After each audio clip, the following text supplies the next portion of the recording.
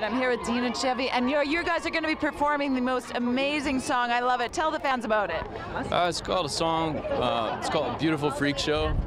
It's I don't know. I don't think it's that out there, but for some folks, I think they'll find it out there a little bit because it's about a country boy falling in love with an urban girl. And of course, I'm the country boy, and Chevy's the urban girl. Yeah.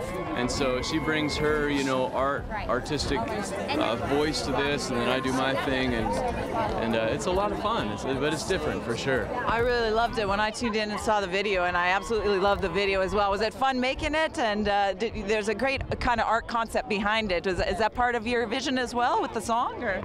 I think that my favorite part about the song is definitely the fact that everybody likes different things, and it allows for people that like country and rap music to actually enjoy something without having to change the record or the radio or anything like that. So tell me, do you have plans in the works in the future to do more music together, or is this like a one-off and we should just be thrilled with it?